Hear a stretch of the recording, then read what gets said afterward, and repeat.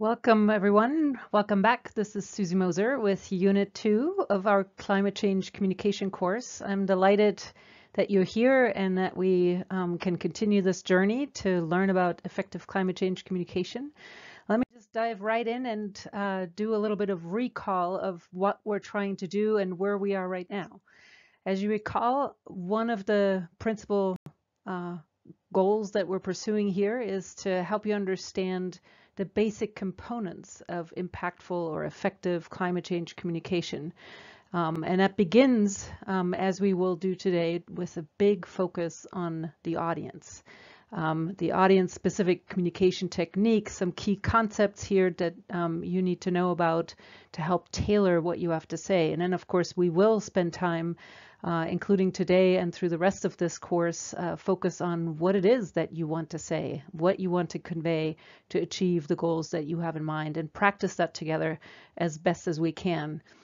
If you joined us today on the Zoom call, you will know that I place great importance on thinking about how emotions and values and identity, worldviews, and all those things play into the communication. Whether they're ever spoken, they're always there. It is not just something that happens in people's heads or ears, but it goes far deeper, and we need to be aware of that and account for that. And so those are the course goals. And of course, as I mentioned today, is that principal focus on audience-specific communication techniques. I want to place this into the arc of the training. As you see in the first unit, we did just an introduction of what this course is about and what those basic components of strategic communication are. And we will focus today on that first element of, how do you understand and explore who the audience is? How do you identify an audience? What goals do you have for that particular audience? And then how do you frame what you want to say, and what do you say to them? What are the key messages that help you reach that particular audience? In the latter part of this training, we will then look at what motivates them, what gets in the way of taking the action that you want them to maybe take. We will particularly pay attention to the psychological, emotional, and other defenses people have, look at communication channels and messengers, who are the right people to convey what we have to say. All of that was touched on at least today in some of our debrief in the Zoom meeting. And throughout, you will see we will iterate. We will iterate on the goals, on the audience, on the barriers, on the motivations, and including the goals, what we're trying to achieve. And then we're going to close this training with a look at how do we know it's working? What are the indicators that we are achieving the impact we do want to achieve? Let me do a quick review just to sort of bring it back to our attention what sort of the key takeaways were from Unit 1. And that is the first one, really important, and was clear in how you shared today how you would approach a communication challenge is never just about the words that are being said or the language to use. It is about making a connection to the people. So not just deliver information. We also heard about, and we're going to come back to this here today, about this notion that it's not just about helping people understand or educate them or even just only persuade them, but we have to understand that the reception of information and the acting on that information is deeply psychological and social, cultural, and political. You learned from Daniel Otengo about the basics of climate change and had a chance to review how he conveys that kind of information and had a chance to reflect on that.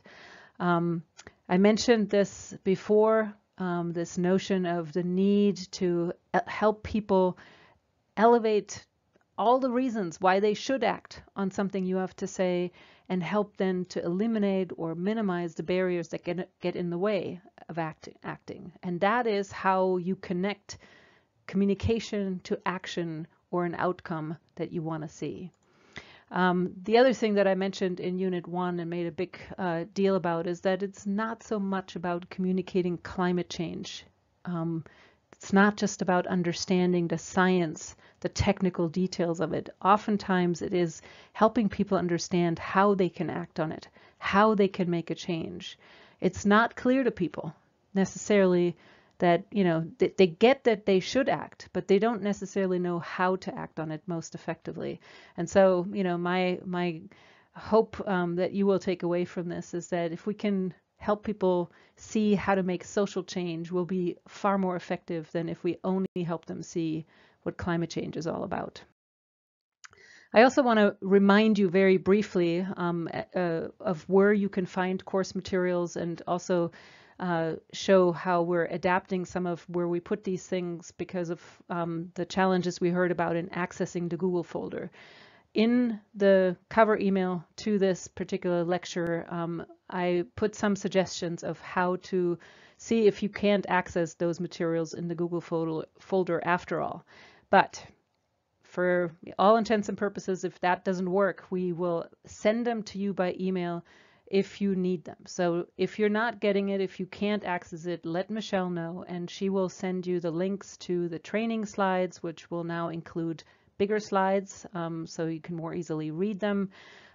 It will include access to the exercise materials and worksheets, any supplementary materials, and including we will provide a link to the Zoom meeting that we had today and the chats that came through. So if you missed it and you want to recap, you have an opportunity to do that. There will be my lectures, and we have today an interview for, with Petsy Athanase, and she will, those videos will be on our YouTube channel, which seem to work for most of you, but we have heard that many of you have challenges with internet access, intermittent access, and also with the data costs involved. And so we're working on a solution to that as well. Stay tuned, and probably I can already include something in the cover email. So we will get help to you as fast as we can. A couple of words on the exercises, just to reflect on sort of where we are and what you already practiced. The first part, of course, was where you self-introduced and brought to the table some of your existing strengths and skills and capacities, experiences with communication. And it was wonderful to hear some of that this morning in our chat in the Zoom meeting, from humor to, you know, just being great teacher, being loving to connect to people, and being good at it. Those are the essential ingredients. Your passion and your desire to connect will be probably 90% of what you need to make this happen. So, and then of course you got to practice that with this set of scenarios, challenging communication scenarios, and it's wonderful to hear how some of you approach that, and you know how already you can see that there is such expertise in the group. And I just want to reiterate, please reach out to each other to learn about, you know, an audience, learn about how they do handle certain things. Resources can be shared. So those are just, you know, reminders to you to that you already have a lot of skill amongst yourselves. Then there was the second exercise where you all went out, or at least looked out the window, to realize and remember and see some of the impacts of climate change that are happening and how close they already are. There's not a faraway problem. And you spoke to the many challenging emotions that this raises. And I want to say to you, this is what happens for other people that you speak to. The fears, the worries about their livelihoods, their properties, their homes, those are all, those emotions are always going to be there. And, you know, we have to address that, or else they can get in the way. And then, of course, you had another exercise that was just a discussion on what are some of the worldviews and other hypotheses, social norms, distractions that can get in the way of communicating climate change, why it's so difficult. So I really appreciated some of your reflections on that, and how much of that actually is not apparently just an American thing, from, you know, where I took this example, but something that holds across cultures, even if the particulars of those norms and values and worldviews might be unique to your particular place, but they always are there. So with that, I want to then jump right into what do we mean by audience-specific climate change communication, and how do we do that? Well, a quick overview of what's going to come in this section. I want to focus on this effective communication piece in the equation of how to get from communication to action. That if you take that apart, what's behind the word communication, it is a very strong focus on the audience and trying to understand the audience. And the all-important imperative to actually understand and know your audience well. So many times we speak without knowing who we're talking to, what matters to them, and it's very difficult to connect them, right? So once you get to know your audience and can specify who it is you need to talk to, then you can actually define what do you want them to do? What are your goals? And then how do you frame that, and how do you explain what you have to say? How do you help people put their brains around it, and start developing and distilling what it is that they need to know? Because, you know, there's always a million things we could say, but how do you get to those 3, 4 main things that you just want to keep coming back to? You'll see in this unit how this is an iterative thing. You might start out with one audience and develop one set of goals and then just end up thinking, you know what, that's not the right audience at all. It's just a subset of that audience, or maybe someone else completely that can make the big difference on achieving the goals you have. So we're going to go through that, and you're going to practice that in the exercises with your partner. So this here, just a reminder, you have seen this particular slide, our 4-part equation, if you will, that connects communication to some kind of change you would like to see, and the motivation and resistance in between. There are many different theories out there that, you know, try to get at this, and they're all not just only in psychology or not just in communication studies. You can find some theories in anthropology and sociology and whatnot. And I've basically distilled it down to this very simplistic equation that you see here in the 4 boxes. Today's focus is just going to be on the communication side of this. So, audience. You've probably heard this many times. The first rule of effective communication is know your audience. I cannot emphasize this enough.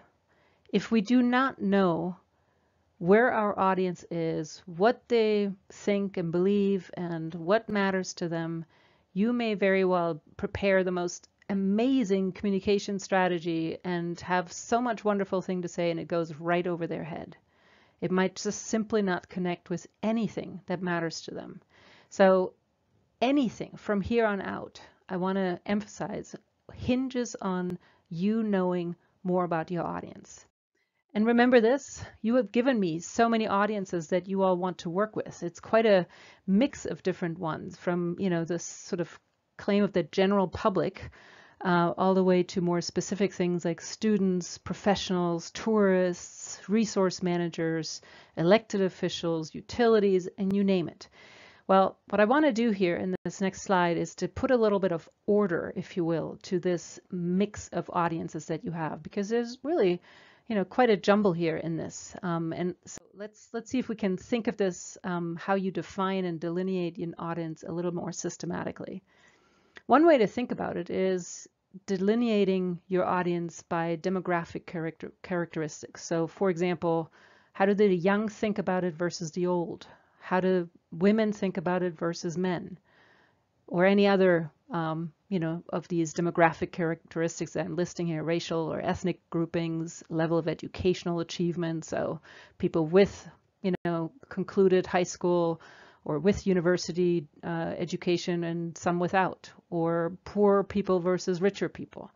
That's the kind of thing that you might think about here. Another way to think about audience is by geographic location. So in what jurisdictions you might want to compare, you know, across the different Seychelles Islands. Is there a difference in how people think about it? Or across Eastern Africa versus, you know, North America, or anything. Countries, urban, rural. You might think of coastal residents versus inland, mountainous residents. So, you know, there's different ways to think about it, and it depends a little bit on what you are interested in or what you want to achieve, and what, you know, the context is for your communication. Another way, and that came through a lot in your listing of audiences, is that you might distinguish your audience by affiliation with a particular sector, profession, or role. You see some examples here like farmers, fishermen, hoteliers, or when it comes to the issue of role, parents, patients, tourists. And what's interesting here, of course, is that, one might be a tourist and a parent, right? Or a farmer and a patient. So it's not mutually exclusive, but again, it depends on the purpose of what you're trying to get after and who you're interested in, of how you might distinguish it.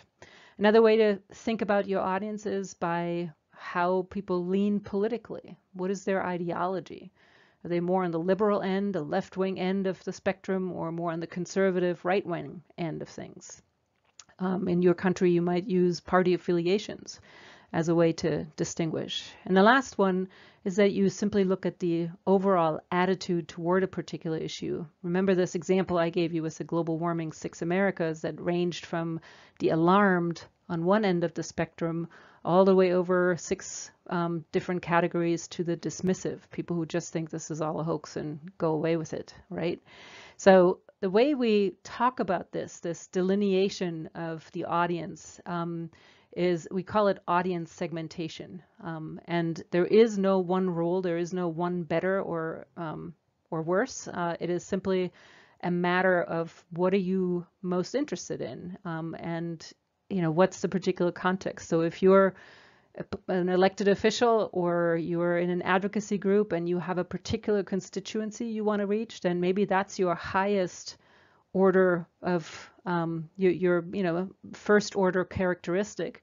But I want to emphasize that beneath being an elected official or being a stakeholder of something, you're also a parent, you're also whatever profession you are, you also have a particular geographic and place affiliation, you have different political leanings, and so on and so forth. And some of the work that I've done, I have focused on educators and learned that among educators, including science teachers, there are 6 Americas. In other words, there are alarmed teachers and there are completely dismissive teachers. So they're not mutually exclusive. They cut across, and it's really important that we sort of dive in some detail to understand, well, what do they know? What do they believe? What do they care about? And I'm going to do that here as a purpose for illustration, and I'm not going to go into much detail on each one of them, but just to give you a flavor of what that might look like.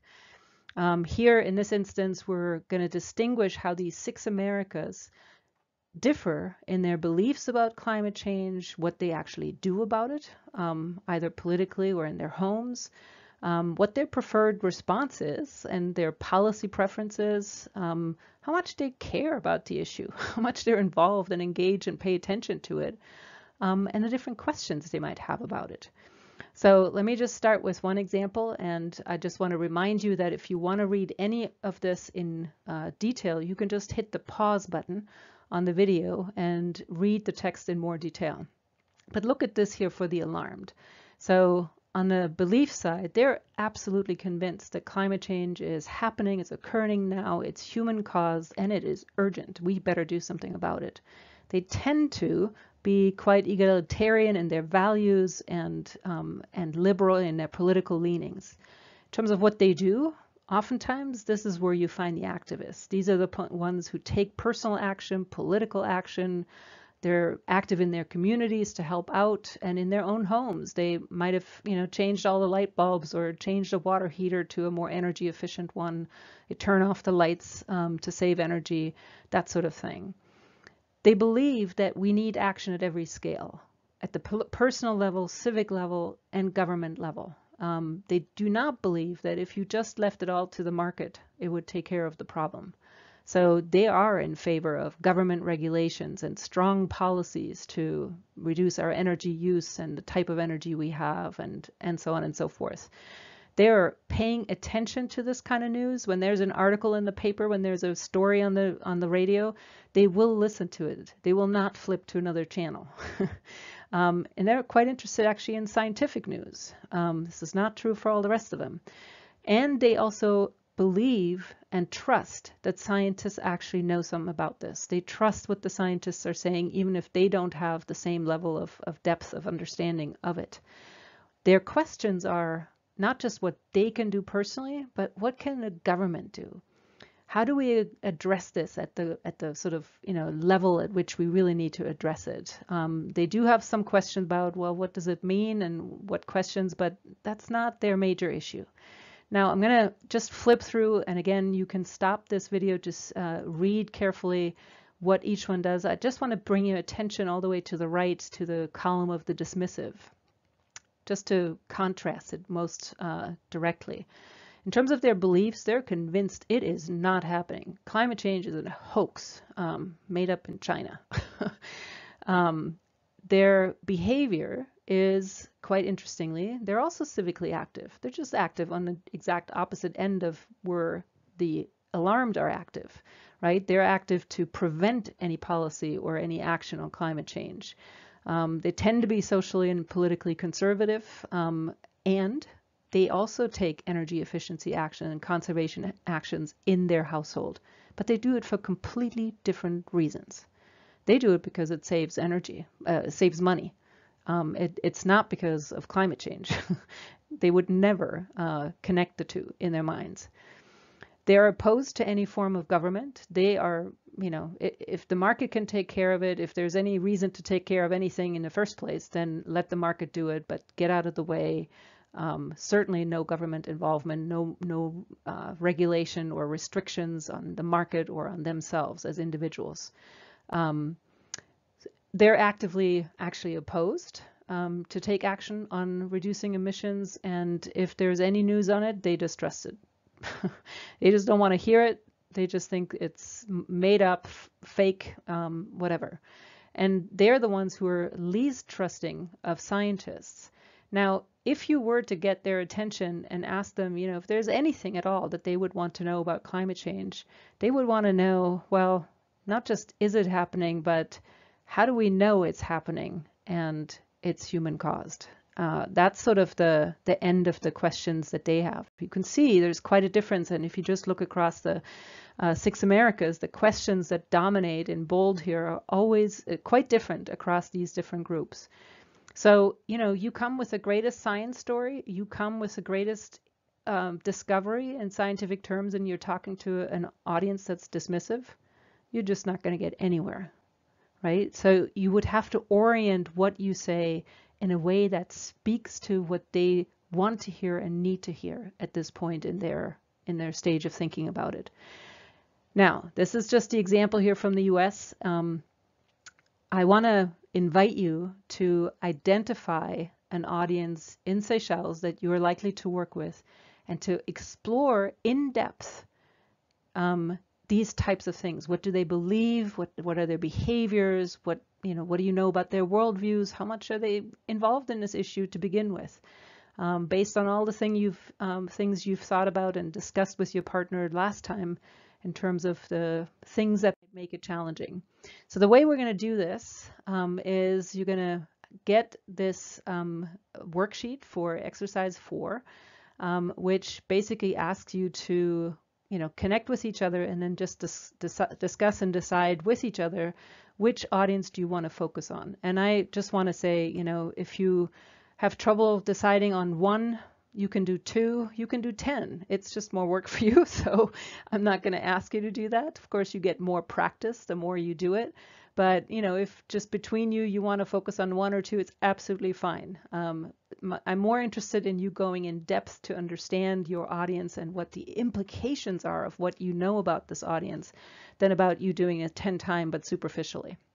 Okay, so in this worksheet, you will be asked to basically follow a few prompts, a few questions to really write down what you know about this audience. And what I'm suspecting is that you're going to find that sometimes you don't know very well. You might make educated guesses, or you're just, wildly guessing, and you just simply don't know for sure. Well, if you don't know for sure, that's not a problem. It just means do a little bit of background research. Is there someone in this group that you could possibly call that might know more about this audience? Do you know someone in this audience that you can that you trust and you can just ask, what do you care about? What do you believe? This is just for you to sort of get to know them. Maybe it's on the internet, reading someone's website or some of their communiques, you might very well find, these value statements embedded in what they truly believe. So I'm going to ask you to do as detailed as possible an audience profile and to discuss what you find with each other when you got that filled out and see, what might make this communication with them challenging and what might actually help. What are some of the openings? Where can you reach them?